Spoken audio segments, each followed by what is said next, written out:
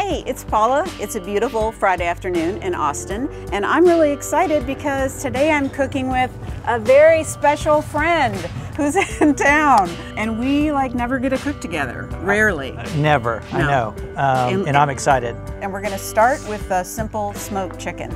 Super easy and anybody can do it. Exactly. And I'm gonna just jump in. I'm starting with some sweet pepper rub.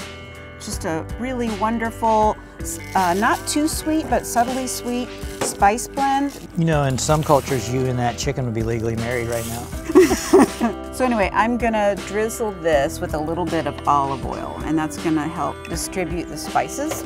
You wanna get inside the cavity and season really well on both sides. Now, I'm doing this just before smoking, but if you want to do this a day or two in advance and dry brine it first, it's also a great idea. I'm just going to put a few aromatics in the chicken. I have some quartered onion.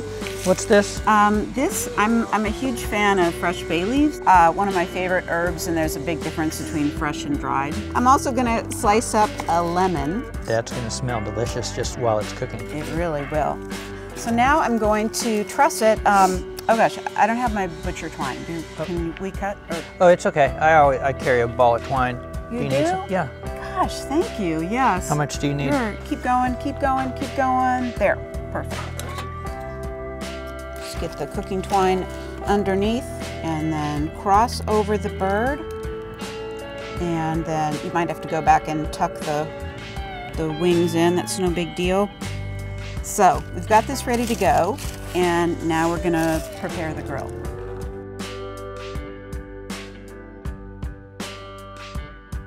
So because we're smoking, I'm going to actually put a drip pan on this side and fill it with warm water. I decided that I'm gonna smoke this chicken in a skillet. You don't have to, but a nice thing about cooking in a skillet, it collects all the juices while the chicken cooks, so it's nice to serve it with. It's just like those flavorful aromatics are gonna create a nice, just sort of simple sauce, really. We're gonna shut this and vent it for smoking, which means we've got the oxygen coming in under the coals over here, and we're exhausting it on the opposite upper side. Scott, we're not low and slow smoking. We're just grill roasting the chicken with a whiff of wood smoke. So it's a faster process, like roasting. So how long do you think it'll take at 325 to 350? That's a smallish bird, so I think it'll be done in about 45 minutes. We just checked in with our smoked chicken, and it's at temp. It's at 160 in the thickest part of the thigh. What do you think? I think it looks beautiful. Looks really I would love good. to eat that.